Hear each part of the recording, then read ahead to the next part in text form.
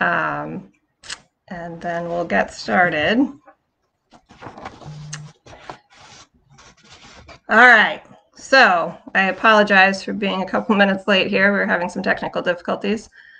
I will start off by saying I've never done anything like this before. I've obviously talked to groups of people before, and I talk to patients obviously all day long now with this type of medium. But the whole social media thing is definitely a new experience for me. So it's a brave new world, and we're just gonna roll with it. So we wanted to come here tonight to thank you for everybody saying hi. I don't feel so alone. So we wanted to come to you tonight because despite all of the craziness happening in this world, there are a lot of really exciting things happening in the fertility community in New Hampshire. So we wanted to talk a little bit about those changes and what's been happening with you tonight. And then I will open it up for some questions. So I hope you have some. So the first thing that happened at the beginning of the year, pre-pandemic, is we had a very favorable insurance law that was passed. So when I first started, moved to New Hampshire and started practicing in 2011, most patients who lived and worked in New Hampshire did not have insurance coverage for fertility treatment, so most of them were self-pay. That was a contrast compared to most patients who lived in Massachusetts, where there are favorable laws that allow insurance companies to cover treatment of infertility. So fast forward to 2019, a bill was introduced to the New Hampshire House stating that infertility is a disease and that it's an essential health service to provide treatment of that disease with fertility treatment. And that law was passed and signed into law last year and went into effect on January 1st of 2020. So we're seeing many more patients now that have insurance coverage for treatment of infertility, which is fantastic. It's increased the number of people who are able to access treatment. It doesn't cover everybody, unfortunately. We wish that it did. So there are patients who still don't have infertility treatment coverage, and we do have obviously self-pay options for those patients. But that was something really exciting that happened in our community at the beginning of the year. The other development that's happened this year is that we are opening a freestanding IVF center right here in New Hampshire. So this will be the first freestanding IVF center in the state. So right now we have, as some of you probably know, a full service satellite here in Bedford, New Hampshire. We do consults there. We do ultrasound monitoring there. We do non-surgical procedures and ultrasounds. But for the IVF treatments, patients at this point in time have to travel to Waltham Massachusetts in order to do the surgical procedures that are associated with IVF. So that would be egg retrieval procedures and embryo transfer procedures. And that's where the lab is that puts the eggs and the sperm together, and then that's where we store embryos. So all of that is going to be coming locally to New Hampshire by the end of the year, which is really fantastic. So patients won't have to travel as far to access that treatment. So we're really excited about that development and hope to see you all there. And then finally, I just wanted to introduce, there's a couple of new experts that are available to us in the New Hampshire community. So as I mentioned earlier, I've been practicing in New Hampshire since 2011 when I moved from Vermont. I'm very pleased that Dr. Tom Toth is going to be joining me 2 days a week in New Hampshire. He's already started doing that, and he'll be doing IVF procedures with me in New Hampshire as well. Tom has one of those long resumes that it would probably take me 15 minutes to go through, so I won't do that. But suffice to say, he's a highly experienced, has had a very distinguished career, and he is also just a nice guy and a very caring physician. So we're really pleased that I'm thrilled that he'll be joining us here and serving the needs of our community. The second person that I want to introduce is we do have a nurse practitioner in the Bedford, New Hampshire office who's doing non-surgical procedures. She started with us about 6 months ago. Her name is Annika. She's lovely, so she's very nice. She'll be seeing patients for consults, also doing non-surgical procedures in the New Hampshire office. So welcome to Annika. And then the third person that I want to introduce isn't actually part of the Boston IVF community, but is a urologist who's a reproductive trained urologist. His name is Jason Ackerman, and he'll be joining Dartmouth Hitchcock. So we have a wonderful local urology community who sees our patients and is able to do some diagnostic evaluation. But for patients who need more advanced things like sperm extraction procedures, which sometimes we need to do in order to retrieve sperm to work with for fertility patients, those cases traditionally had to go to Boston to have those procedures done. So we're really thrilled that can now be happening again more locally here in the New Hampshire community. So Jason's new to our community. He's just finished a fellowship at UNC. And then the final thing I wanted to say before I open this up to questions is I just wanted to say a thank you to my clinical team. I have a wonderful nursing team, as I hope some of you have probably worked with them. And I get wonderful feedback from patients all of the time about how caring my team is. And I can tell you that they are not only very competent clinically and detail oriented, but also really care about their patients. And as anybody who's gone through infertility knows, it's a personal experience, it's an emotional experience. And I think that having a nursing team and a clinical team that really gets that and really cares about their patients is so important. And I just wanted to thank them for all of the support that they give to all of you. And that's my spiel. So I'd be happy to take any questions from anybody, which I hope I can figure out how to do. Oh, there we do. Hang on, I gotta scroll down. Oh. Hi, Sherilyn. All right. So lots of hellos from faces that I recognize. Wonderful to see you guys. And let's see. Are there med protocols that are different? There's lots of med protocols that are different. This is Jen Ling. So all of the medications that you listed are used in the IVF process. There's lots of different protocols that can be used. There's also some just variation in individual biology. So sometimes we'll try one protocol, and if it isn't successful, try something different. Hi, Christina. Trying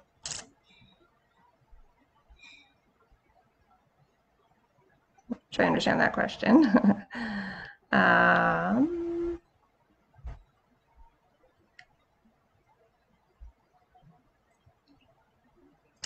So let's see what question's going to answer here. Lots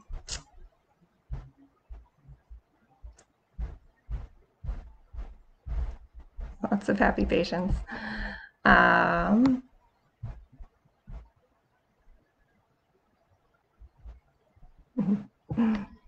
Embryo number 11. Isn't that funny how you remember those things? That was from Jesse. All right, will we be expanding the DOMAR Center currently in Waltham to aid the IVF process? So right now, a lot of the DOMAR Center is available for telehealth for counseling visits, which is nice. Mental health is a silver lining to the crazy pandemic, has become a lot more accessible through telehealth. So we don't have plans to open a DOMAR Center per se in New Hampshire, but those counselors are certainly available to patients online. There are local acupuncturists as well as in-person counselors available in New Hampshire, and we have a list of those people. So if that's something that you're interested in, we can definitely let you know about that. There's a question from Tracy about eggs and sperm and whether we can have a baby with an egg donor and a sperm donor. Yes, that is an option. Both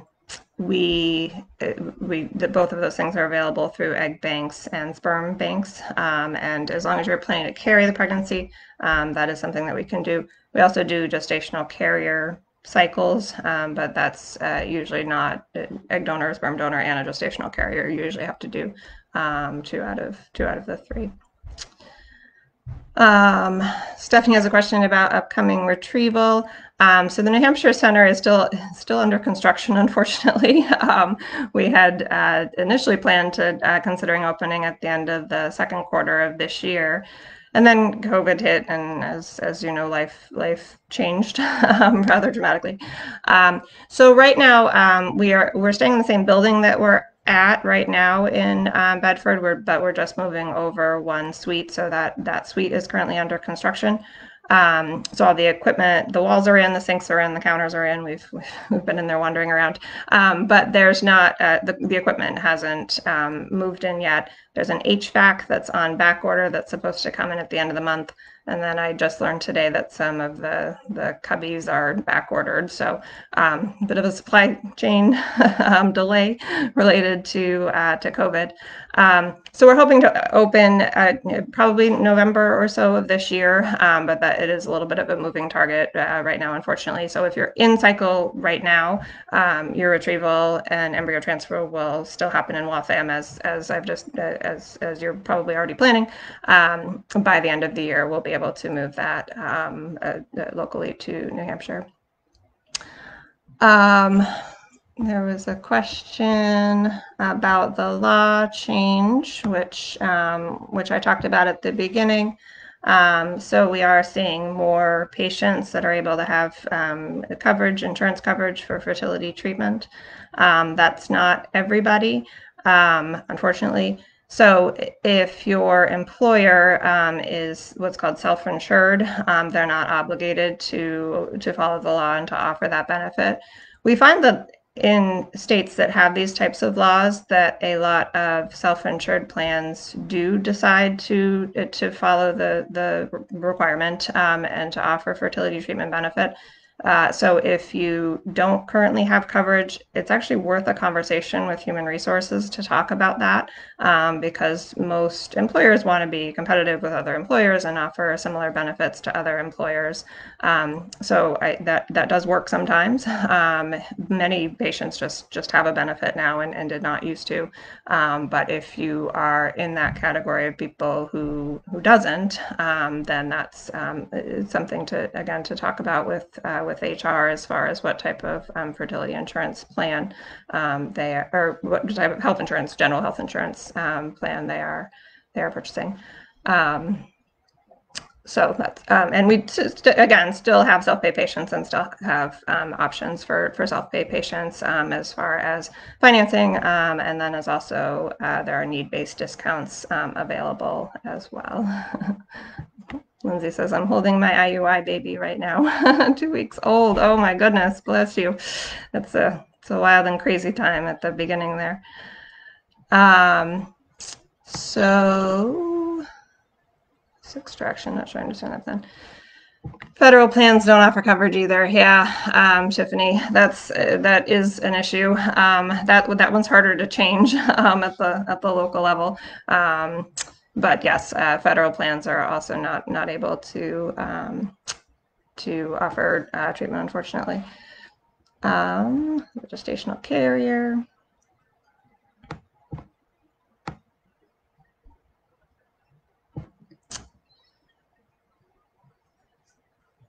So a question about education. We do currently educate the Dartmouth OBGYN residents. They rotate through our office. So clinical rotations are available. If you reach out to us, we can put you in touch with the appropriate people to coordinate that. Alyssa wants to know what happens at an initial consult and should I have testing done before I come in.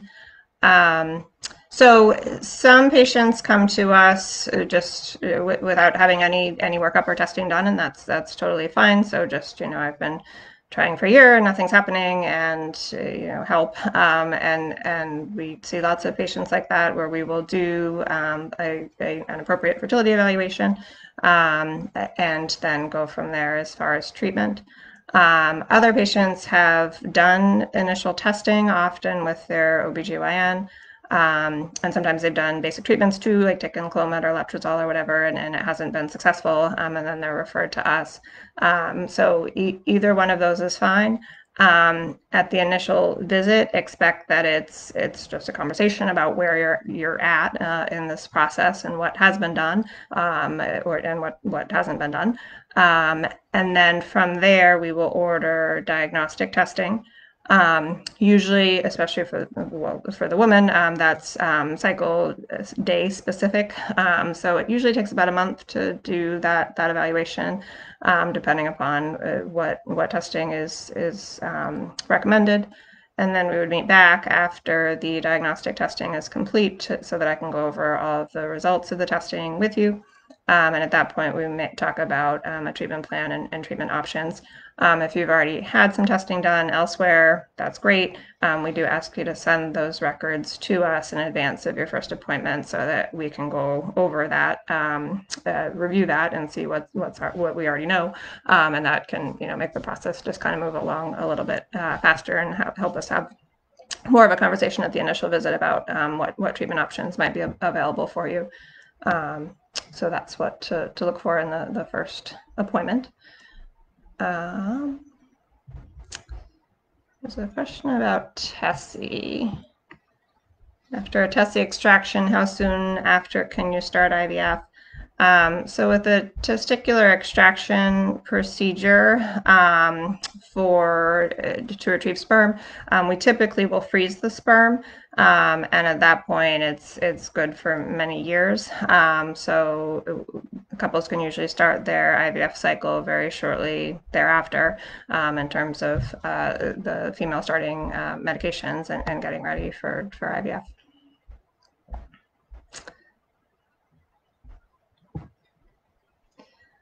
Are aneurysms common in pregnant women? They're not any more common in pregnant women than they are in women in general, so that's not usually part of a fertility evaluation.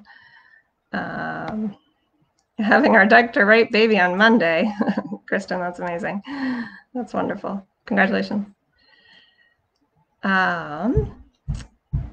Let's see. Talked about insurance coverage.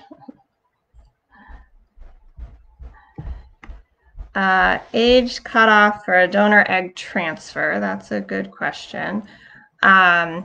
So we have age cutoffs for carrying a pregnancy is the 50th birthday for women. We do make some exceptions to that on a case-by-case basis, and that would be reviewed by the physician group if we were going to make an exception to that age cutoff.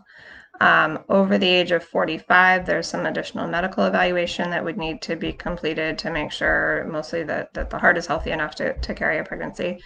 So that would be ordered for women who are planning donor egg IVF over the age of 45, so between 45 and 50. Cutoff for IVF using your own eggs is typically the 44th birthday. Again, we do make exceptions to that on a case-by-case basis, which is reviewed by the physician group.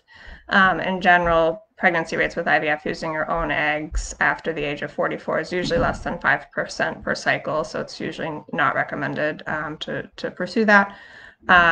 Fortunately, we do have an excellent donor egg program, which will continue to be offered and available to all of the New Hampshire patients. So we work with 2 egg banks, which has made the whole process for using donor eggs a lot easier than it used to be. At the beginning of my career, we didn't have the ability to freeze eggs nearly as well as we do today. So that's really changed the game as far as having that option available. Again, doing treatments for women using your own eggs between the age of 44 and 50 is considered on a case-by-case basis. In general, it isn't as successful, unfortunately. So usually using donor eggs in that case is recommended. Let's see, what else? It's wonderful to see happy patients on here. FET number 11 is now 2 months old. That's great. Placental issues common in IVF pregnancies. Placental issues are slightly increased in IVF pregnancies. Interestingly, just with fresh transfers. So sometimes we do fresh transfers, meaning that we transfer the embryo in the same cycle where we retrieve the eggs. Other times we freeze embryos. With frozen embryo transfers, what's interesting is that pregnancies are a little bit less likely to have those types of placental complications. Complications can obviously happen in any pregnancy. Those things are relatively common to see during pregnancy. Pros and cons of the genetic tests, the early one and the one at 10 weeks. So there's all kinds of genetic testing that's available now. At the first appointment, we talk about doing genetic carrier screening, which is testing to see if both members of the couple or the intended parents carry any genetic diseases that they're at risk for passing on to their children. In that case, we do have the option to test embryos for those individual diseases. I think this question is referring more to chromosome screening, which is offered during pregnancy. We also do have the option to do chromosome testing of embryos. So at the time of IVF, we can perform a biopsy of the embryo to confirm that it has the correct number of chromosomes. The advantage of that testing is that it screens out embryos that have chromosome problems so that we don't spend time transferring them. The disadvantage is that it does make the process take longer because in order to do chromosome testing of embryos, we need to biopsy and then freeze the embryos, and it takes about 2 weeks to get those test results back. So the IVF process, if you don't do chromosome testing of embryos, is usually 1 month from starting medications to getting to hopefully a positive pregnancy test. If you are doing the PGT, the chromosome testing of embryos, then it's more like a 3-month process from starting medications to getting to hopefully a positive pregnancy test. It does reduce miscarriage risk. So there's a variety of situations where the PGT is really helpful in terms of screening embryos, but it's not necessary for everybody. There is often additional, not always, but often additional cost associated with doing it. So depending on the individual patient, I would go over the risks and benefits of that testing. In your particular case, there's definitely cases where it's absolutely helpful and makes sense to do. There's other cases where it's more of an elective thing. We can tell gender, sex of the embryo, male or female, by doing that PGT testing. So some couples do elect to do that testing in order to learn the sex. So that's an option. And then even if you do testing of embryos at the time of IVF, we still strongly encourage you to screen the pregnancy for chromosome problems just to confirm the PGT results. Like any test, there are false positives and false negatives with PGT. So doing the testing that was being referred to at 10 weeks of pregnancy, you're still encouraged to do that. A vast majority of the time, PGT is going to detect any sort of chromosomal abnormalities. So usually those will be detected prior to becoming pregnant. But doing that testing early on is still recommended. Most of the time, we're doing that these days, not invasively, so not requiring amniocentesis, but more just blood testing and ultrasound monitoring for the pregnancy. Does the Bedford office do surgical procedures? So yes, right now we are doing, we're not doing surgical procedures, we're doing just IUI procedures, which are artificial insemination procedures. Once the new center opens, we'll be doing all of the IVF procedures, including egg retrieval and embryo transfers, right in New Hampshire. So that's great. Oh, miscarriage at 17 weeks. That's terrible. I'm really sorry to hear that, Laura. There's definitely options. There's a variety of reasons why later losses like that can happen. So if the issue was getting pregnant in the first place, we can help with that. Some workup will usually be done for those later types of losses to try to determine why that happened. We don't always have a good answer, but there's definitely some diagnostic testing that we should do. And then based on the results of that testing, we can make a plan for the next pregnancy. Losing a pregnancy is so hard, regardless of when it happens. The later it happens, the worse it feels. For what it's worth, I've had many patients that have lost pregnancies over the years, and many of them go on to have very successful pregnancies in the future. So it can feel like a really low place when you've gone through something like that. But it does get better. It's a one day at a time kind of a thing, especially if that recently happened. I'm sorry to hear that. How soon can you do another IVF cycle after giving birth? So recommend to wait a minimum of 3 months after pregnancy to have another baby, and that's true regardless of whether it was an IVF procedure or not an IVF procedure. If you've had a C-section for delivery, especially if you want to try for a vaginal birth with your next pregnancy, then ideally we'd have you wait between 6 and 12 months from the C-section to get pregnant again. That's just to allow that C-section scar to heal. Everybody's situation is a little bit different. So sometimes age is a factor, for example, and the fertility in women goes down with age. So we need to be aware of that. And so sometimes doing earlier treatments, even when you've had a C-section, is something that we can consider. If you look at optimal inter-pregnancy interval, so it's best to have your next baby in terms of obstetric outcomes when your first baby is between 9 and 18 months. Now, that doesn't mean you have to have your second baby when your first baby is between 9 and 18 months, or that you have to space them that way, but that's kind of optimal. So minimum 3 months with a vaginal birth, with a C-section, at least 9 months would be recommended, but it depends a little bit on your individual goals and situations. Janine, thank you for the 2 children I have through IVF and a surprise child and 3 boys. I'm sure you're busy, Janine. Little boys have a lot of energy.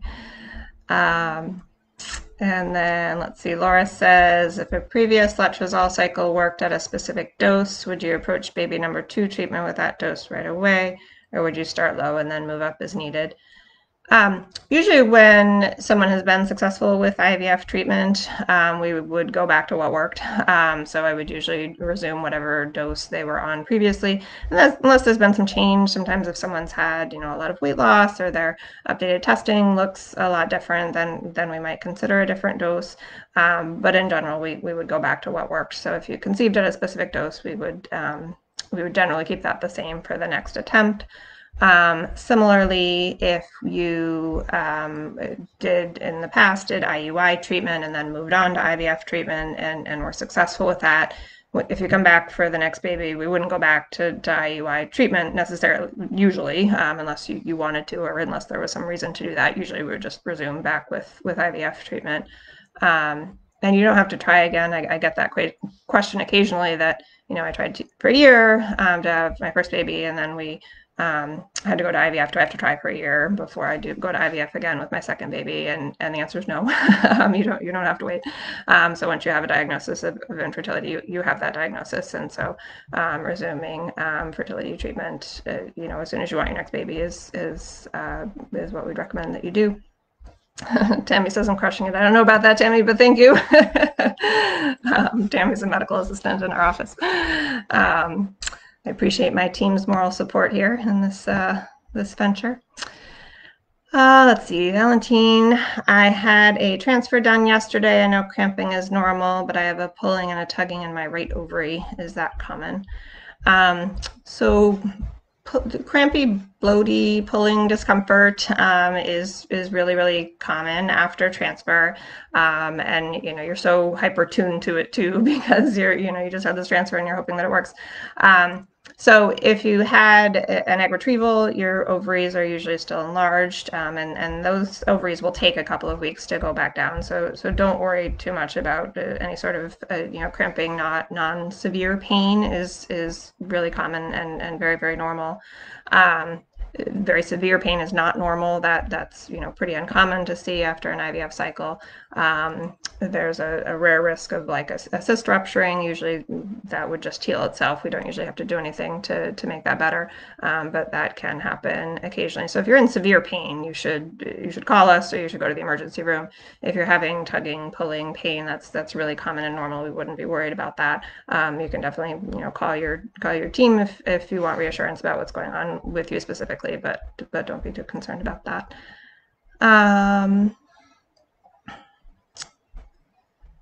Let's see, I think currently 4 weeks pregnant thanks to this awesome team. My question is, do you guys do everything as labor and checkout visits, etc.? Do I have to find an OB/GYN doctor? So you do graduate from us once you are successfully pregnant. So what we would do is do your pregnancy test, and then we follow your pregnancy hormone levels to confirm that they are rising appropriately.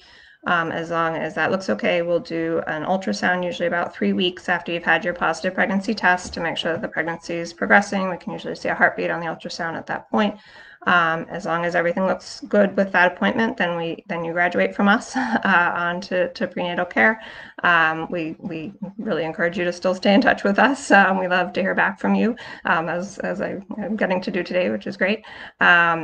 But yes, you will get another doctor. You'll get an OB/GYN. There's wonderful OB/GYNs in the community. We can definitely make some recommendations for you if you're looking for someone in your area.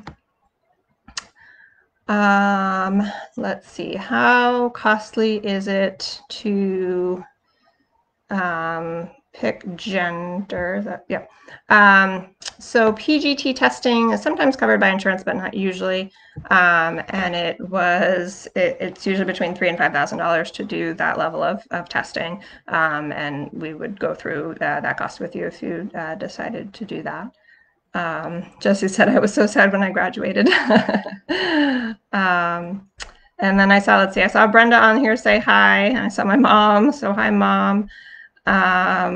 And then, is surgery needed to remove fibroids prior to IVF? So sometimes, but not always. It depends on the location of the fibroids. Fibroids are benign growths of the muscle wall of the uterus. They're acquired conditions. So it's something that you develop in your life, not something that you're born with. They are very common.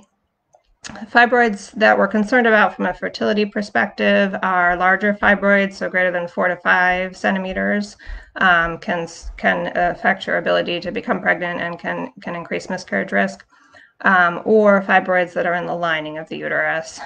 So if you have fibroids, that would usually be identified at the initial an ultrasound. So an ultrasound is ordered as part of the fertility evaluation to look for issues like fibroids. And then depending if fibroids are found, it depends on their size and location. Sometimes we have to do additional imaging to get a good sense for their size and location and whether they're in the lining of the uterus or not. Those additional tests can include a saline sonohystogram. So that's where we would put some, it's a procedure where we would put some water into the uterus to distend the uterine cavity. That's the uterine cavity is where the baby would grow. And that allows us to see inside really well to see whether the fibroids appear to be pushing into that area or not. The other test that we will occasionally do is MRI testing. Can also give us a better sense, sometimes an ultrasound, especially with a larger uterus or a uterus that has multiple fibroids, to determine whether they appear to be an issue or not. Fibroids that are completely outside of the uterus, or fibroids that are less than 4 to 5 centimeters in that muscle wall of the uterus, are unlikely to impact pregnancy. It's a fairly major surgery to remove fibroids, so we'd only recommend that if we think that it's necessary for you. Fortunately, most of the time, it is not. We have a lot of Candace and Jesse, you're making me laugh here. Is there an email to send pictures to? Yes, we can share our, if you just call us, we can give you our email addresses. We certainly love getting pictures. Let's see, what other questions do we have? Jenna has a 19-month-old. We're ready for another transfer. So initial appointments are booking out, I think, 3 to 4 weeks right now. Melissa's on here. She's my admin who schedules my appointments, and I know she's working hard to get everybody in. It's been busy this year. We had obviously a sort of a brief lull with COVID, but we have a lot of patients right now who are looking to come back for their babies. So we're certainly happy to see you. Let's see. Is it common to skip a period a few months after egg retrieval, awaiting egg retrieval due to the medications? The medications can affect menses. Kind of depends what's going on there. If you have questions, your period doesn't seem to be doing what it's supposed to be doing, we can always do blood testing to see where you're at in the cycle. Sometimes we need to give hormones to induce you to have a period. So if you're waiting to do treatment or waiting to do specific tests, we can usually treat that with medications. We sometimes we'll do some blood work first to see if you're not getting your period, why that might be. There's a variety of things that can cause that. Sometimes there's hormonal issues that we need to address.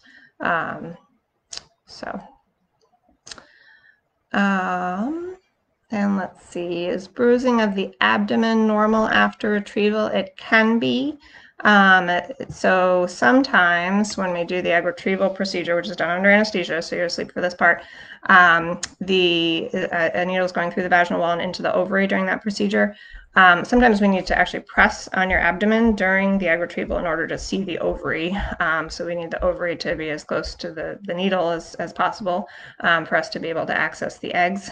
So sometimes we have an assistant actually pressing on your abdomen in order for us to access the ovary. So if you're seeing some bruising there, that might be related to that. And that's normal. If it's severe, or if you have questions, of course, call us and let us know. But I would not be concerned about some minor bruising that you're seeing there. That's likely just related to the procedure. Do we always use birth control prior to starting medications, or is it a case-by-case basis? It's a case-by-case basis. Often birth control pills are really helpful for timing the cycle. It gives you some control over when we're going to actually do the IVF cycle. But it's not always required, and there's other medications that we can use if needed to manipulate the start of the cycle. Other times we don't need to manipulate the start of the cycle, so that really depends. Let's see, what else do we have here? We do hang Christmas cards all over the office.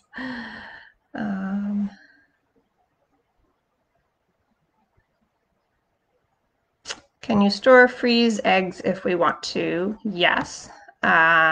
So there's a variety of reasons why freezing eggs makes sense. Women sometimes do it now for fertility preservation, especially women who are in their early 30s, maybe haven't met the right partner yet, or sometimes they're just not sure if they want a parent yet, but want the option to do so. So freezing eggs in that case will do something to preserve fertility for the future, because especially as you get over the age of 35, your fertility will naturally decline as a function of age. So freezing eggs in that situation is certainly something that we do. We also will commonly freeze embryos. So we'll usually freeze any extra embryos that we have from an IVF cycle for later use. And that's to your advantage to do, because if we do a fresh embryo transfer and it doesn't take, we can do a frozen embryo transfer and not have to do all of the IVF procedures, including the egg retrieval procedure, all over again. We can just use a frozen embryo, and that's a much easier process. And in couples who are partnered, who know that they want more than one child and are ready to parent, freezing embryos sometimes makes more sense than freezing eggs, but both are certainly an option. And again, that's great, because it wasn't something that was a good option at the beginning of my career, but we now do frozen eggs on a pretty regular basis for a variety of reasons. Do you do transfers at your new facility in Bedford? Yes, we will be, just as soon as the offices, or the new office, I should say, is open. So yes, we'll be doing egg retrievals as well as embryo transfers in the Bedford office, Jenna, so that will all be able to be accessed locally. Jen has 2 beautiful children. Hi, Jen.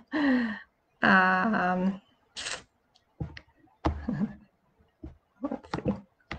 You and your team are truly amazing and so supportive. Oh, I did the Hi, Lisa. Not only was I blessed to have you as a doctor, but you did my transfer as well. I felt like I won the lottery, currently 20 weeks pregnant. Oh, that's wonderful. We look forward to seeing your baby picture. This is fun for me to get to see all you guys. Let's see, can you PGS test previously frozen embryos? I have 4 frozen, but not PGS tested. My first cycle was successful. So the answer to that, Marilyn, is yes. If you already have frozen embryos, we do have the option to test them. There are some downsides to that because we would have to thaw the embryos, biopsy them, and then refreeze them. There is some risk of losing embryos anytime you do a freeze-thaw. A vast majority of embryos survive the freeze-thaw process. So 96 to 98% do survive, but always a small chance anytime you freeze anything that it doesn't survive the freeze-thaw process. So that's the only risk to testing them is that small risk associated with the freeze-thaw. But it is something that we do for a variety of reasons, so that you can learn whether any of the embryos have chromosome abnormalities or would be expected to not be viable, and that way we don't spend time transferring them. On the flip side, if you were successful with your first cycle, it may not be something that's necessary for you to do. So depending on your goals, sometimes we do the testing to look at sex of embryos, and that's certainly fine if that's your goal. But we'd be able to determine chromosome abnormalities with that testing as well. Do you do transfers and retrievals in Waltham? So I will be until we open the center in New Hampshire, and then once the center is in New Hampshire, I won't be doing retrievals and transfers in Waltham anymore. But I'd love to see you, Stephanie. Hopefully our stars will align. How long are frozen eggs good? That's a good question. And, we don't have a perfect answer to that. The answer is they're good for a long time. They're in liquid nitrogen, so they're very inert, and they don't appear to get freeze or burn or suffer any ill effects from long-term storage. I think the oldest embryo that we've had in our lab is at least 15 years old, and it did well with the freeze-thaw process. So the way we freeze embryos has changed a lot over time. It's gotten a lot better. So sometimes embryos that were frozen a long time ago don't do quite as well with the freeze-thaw process. The process we do now is a process called vitrification, which is more of a flash freezing type process, and embryos do very well with that. It used to be that embryos that were frozen didn't have the same potential for pregnancy as embryos that hadn't been frozen, and that's really changed with improvements in how we freeze embryos. So it's a lot of our cycles now are frozen embryo transfers, and we have a lot of success with that, which is great. The same is presumably true of eggs. We haven't been freezing eggs for as long as we've been freezing embryos. And eggs are tricky to freeze. It's interesting because an egg and an embryo, the day 5 embryo, are roughly the same size. But the egg is much more fragile because it has a much higher water content compared to the cell membrane content as an embryo. Compared to an embryo. So it's important that you have a very experienced lab doing egg freezes and egg thaws. Fortunately, we have a highly experienced lab. I saw Donna on here. She's one of our senior embryologists, actually, who lives in New Hampshire and has been commuting to Waltham, and will be joining us once we open the new center. She can speak very intelligently to all of these questions as well. But freezing eggs and freezing embryos is certainly an option, depending on your circumstances. Let's see. I have other questions here. See members of my team on here. Hi, guys. Thanks for your support. Let's see, can we schedule the repeat testing, blood work, ultrasound, sono prior to an appointment to move forward with FBT, or do we need to meet with you first? So if it's mostly a matter of just updating testing that's been done previously, then no, you don't have to meet with me first. We can just order that testing. I know especially if we're booking out a little bit for appointments. If it's a new evaluation or something else is recommended, then usually we'd have you discuss that with me or Annika first. But if you're just updating testing that's been done previously, or if you're coming back for your second baby, for example, you can call it, and usually the nurses will run that by me just to make sure that there's nothing else that I want for you specifically. But as long as that's not the case, then yes, we can just update your testing to get you moving along with the process. Okay, so I answered that. And then when do you anticipate allowing partners support systems to accompany each other for testing and treatments? That's such a great question, Mary Kate, and I know that's been hard because it's been a change related to COVID. So we used to welcome partners into the building for really any procedure, but especially patients really like having their partner there sometimes for IUI procedures, insemination procedures, as well as embryo transfer procedures obviously are very exciting events, and it's nice to have a support person and have your partner there with you.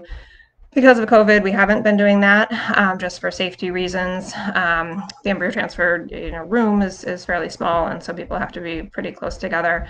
So there are concerns about transmission of COVID. We are actively working on that, and we're actually working on, at least as a temporary measure, doing that as a virtual experience. So we've actually purchased some iPads, and we're trialing this, so it's not going to be fully rolled out yet.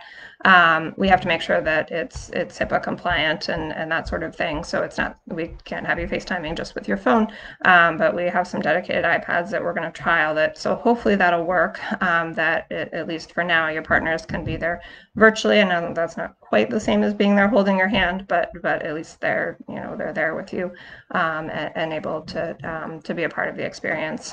So we know that that's important to you guys. I totally get that. We're trying to balance that wanting to have that emotional support with just the safety and the reality of the COVID situation. Let's see. Jesse says, I gave birth to a little boy in March thanks to you, and I am looking to see how long we are to wait before we try another. I have 10 frozen. Good job. And would like to do genetic testing the second time around, hoping to have a girl. With this being our goal, any insight on an approximate time for this? So the steps when you come back for treatment are similar to the initial steps, and that we would need to update some fertility testing. It's not as much testing as we do at the first visit, but there are some things that change, especially in women with time and with age, and men too. We'd update a semen analysis if we needed more sperm. It sounds like, Jesse, you have 10 frozen embryos, so we probably won't be needing more of that. So updating testing, and then if you want to do a biopsy, we schedule those with the lab. It does take about, we schedule a time for the biopsy to be performed with the lab. It does take about 2 weeks to get those test results back. So if you have 10 embryos, we would thaw them, biopsy them, and then refreeze them, and then wait for those results to come back and then go over those results with you. So from coming in for an initial new patient visit to starting treatment is usually a 3-month process or so, and it is similar when you come back for care, because we do have to update, as I said, some of that fertility testing just to make sure that nothing has changed and to determine the right plan for you, and then we'd move forward with treatment after that time. How are we doing on time? Oh, hour went by quickly. Let's see. Just want to make sure I get computer. There we go.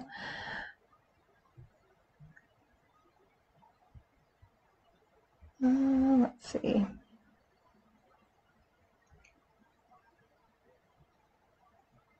Oh, Ashley, that's very nice.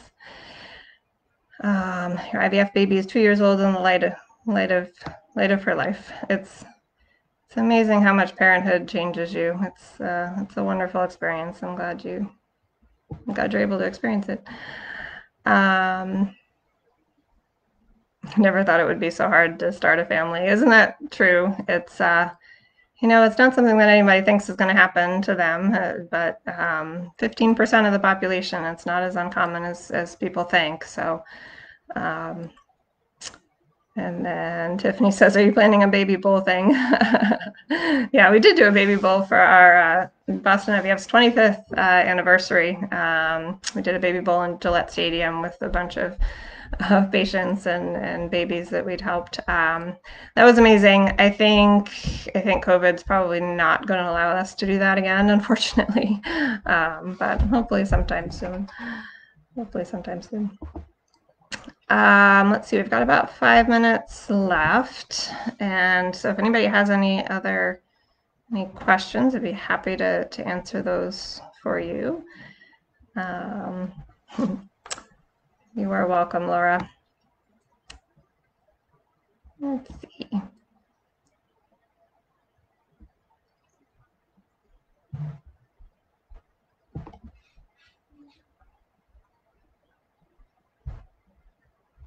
Yeah, Gillette was fantastic. It's empty now, which is kind of strange. So we have about 4 minutes left, so I'll just wrap up here. I don't go on social media all that often, but it is wonderful when I do to see all of these comments and happy patients, and we're so helpful to so happy that we've helped you to have your families. As far as, if you have any questions, certainly if you're an existing patient, obviously, please call us with any questions or concerns that you have. If you're a prospective patient, we'd love to see you and help you help you to have your family. My piece of advice for you is that we can usually help, and sometimes the first step is the hardest to take. A lot of people, tell me that they're very nervous at their first new patient visit and nervous about what they're going to say and what I'm going to say and what is going to need to happen. But sometimes the first step is the hardest to take. When you're trying to get pregnant and it's just not happening, and it's so frustrating, and it can feel very lonely. But we're here for you. So whatever struggles you're having, there's usually help available to you. So that's the most important thing that I want you to know. If you're out there and you're suffering silently and it's not working, seeking help. Sometimes the first step is the hardest one to take. So I encourage you to reach out if you have questions. We're certainly happy to see you and to take care of you, and we appreciate your support, supporting us and all the kind words today.